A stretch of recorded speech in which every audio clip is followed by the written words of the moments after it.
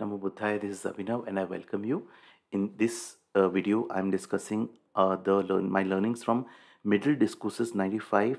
This is with Kanki, also known as the Kanki Sutta. This is an important sutta in the Pali teachings and merits review, a thorough kind of a learning. So the link to the entire discourse is given in the description. You can also download this particular sutta, read it at your end and get the insights. Right. So the context of this discourse is that Buddha was wandering in the land of the Kosalans. At that time, there was a Brahmin Kanki who was living at that particular area, and there were other Brahmins. Lot of Brahmins were there, Brahmins and householders who were going to see the Buddha. And Kanki came to know about that the fully realized one has come. So he said, "I will also join you to meet the Buddha." The Brahmins said, the 500 Brahmins that they were saying. That were there, they said, no, please, you don't come. uh, Actually, you are very learned. He was very learned. Kanki was very learned.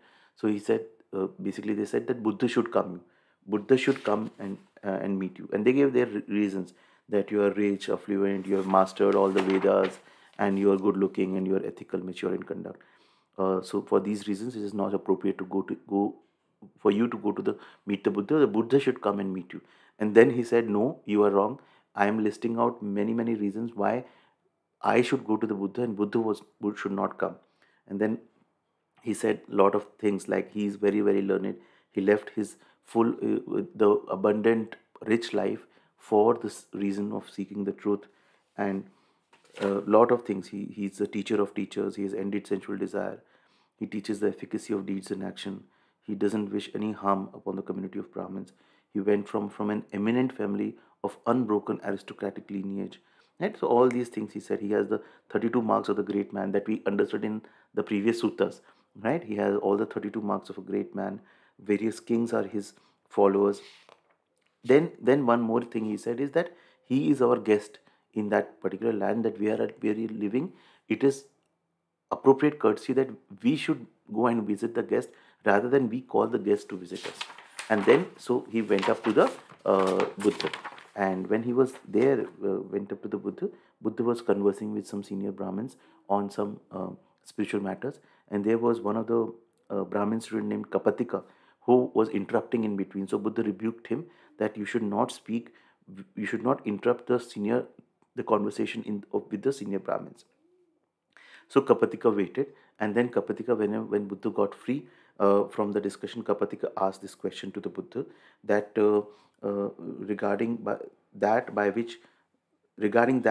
which by the lineage of the testament or by canonical authority is the ancient hymns of the Brahmins come to the definite conclusion, this is the only truth, other ideas are silly. So he says that we go by our hymns and whatever the teachings, and accordingly we say that this is the only truth, other ideas are silly.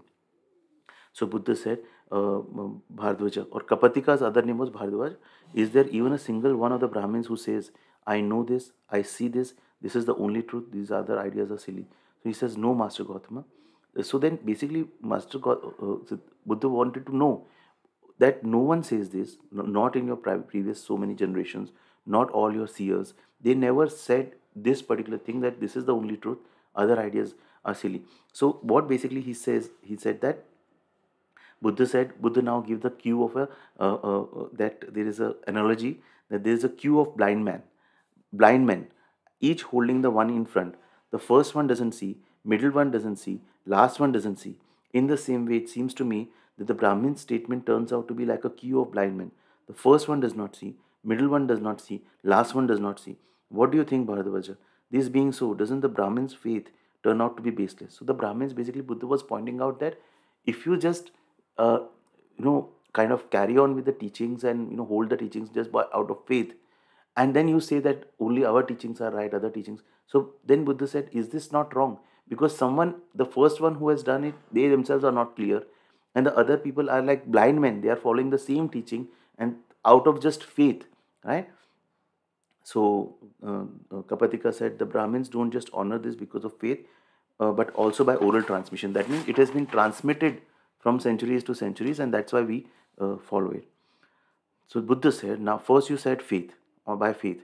Now you speak of oral tradition. Then Buddha said that 5 things can be seen or turn out in different ways. 5 things can be seen to turn out in different ways. What 5? Faith, endorsement, oral tradition, reasoned contemplation, and acceptance of a view after consideration.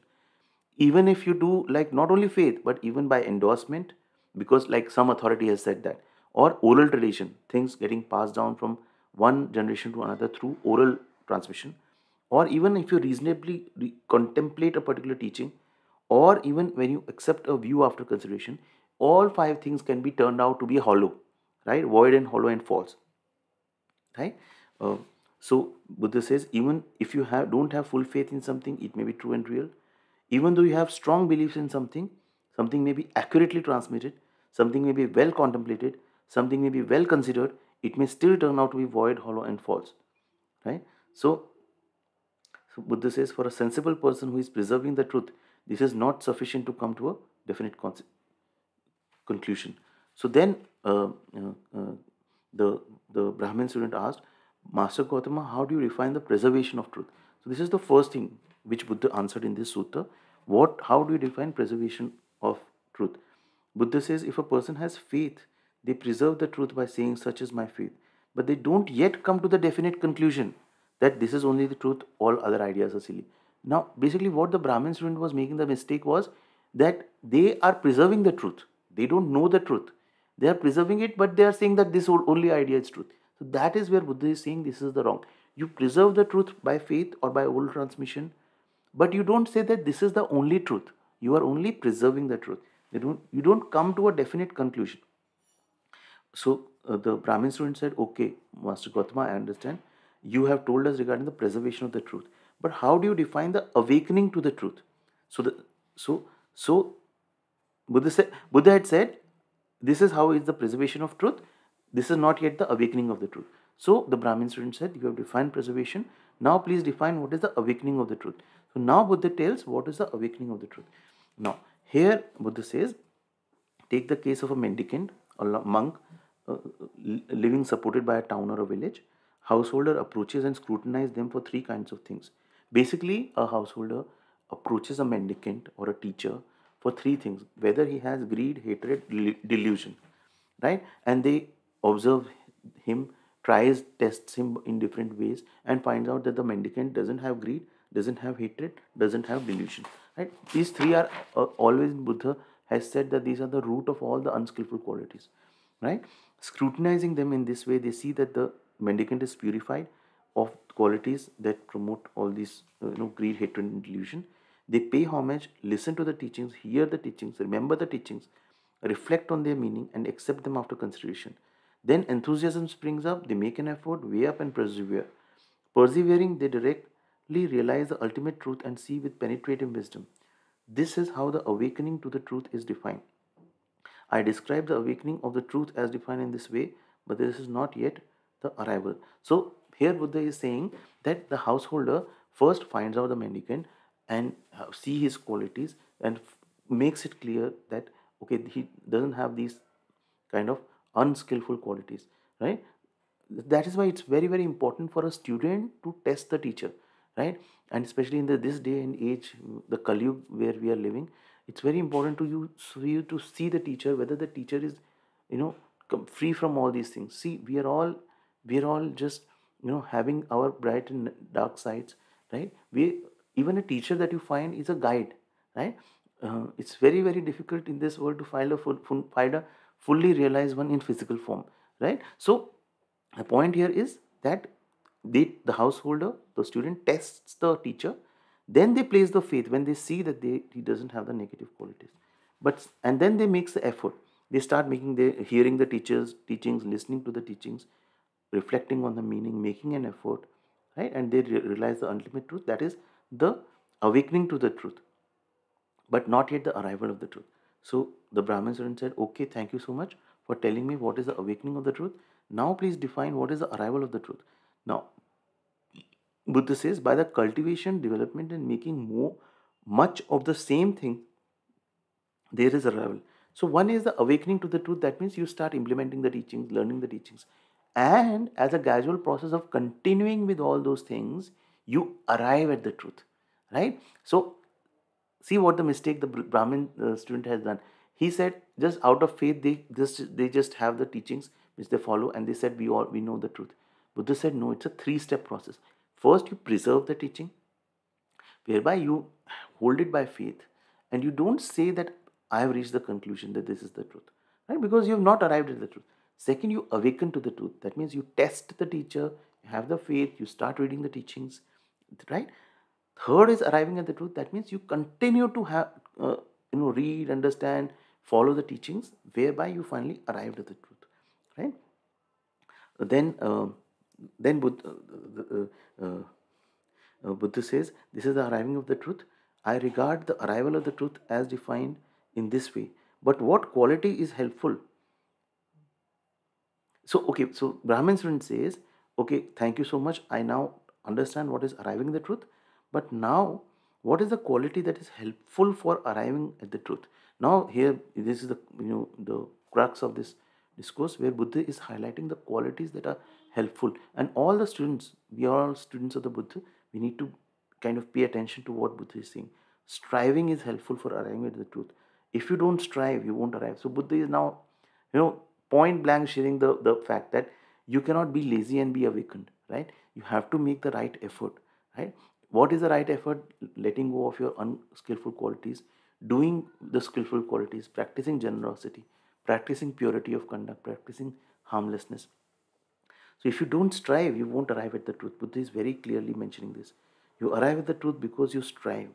That's why striving is helpful. But what quality is helpful for striving? Weighing up the teachings. Weighing up the teachings is helpful for striving. Making an effort. So making an effort is helpful for weighing up the teachings. Enthusiasm is helpful for making an effort.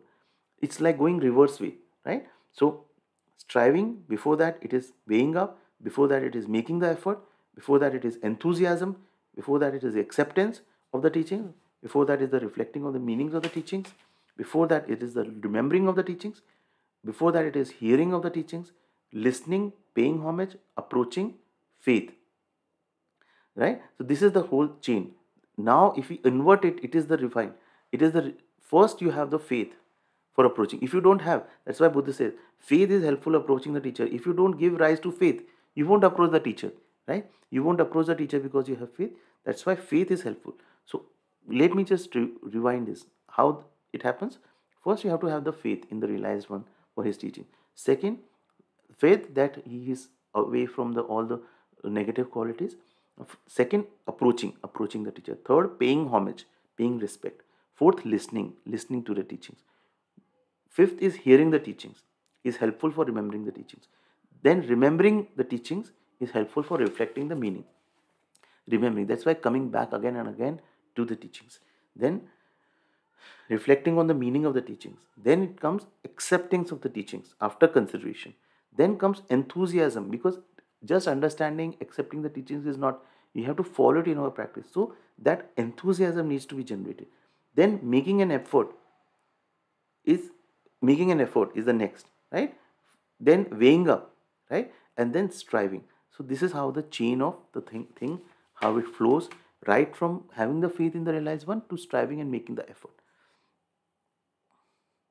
So then the Brahmin student said, you have told me preservation, awakening, arrival, and you have also told me things that are helpful in the arrival of the truth.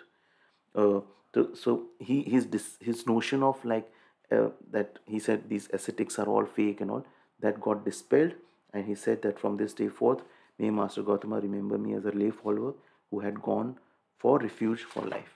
Right. So this is with Kanki, the Kanki Sutra. It's an important discourse that we can read and remember. I hope this is useful. Do share your thoughts in the comment section. Thank you so much for watching. Namo Buddhaya.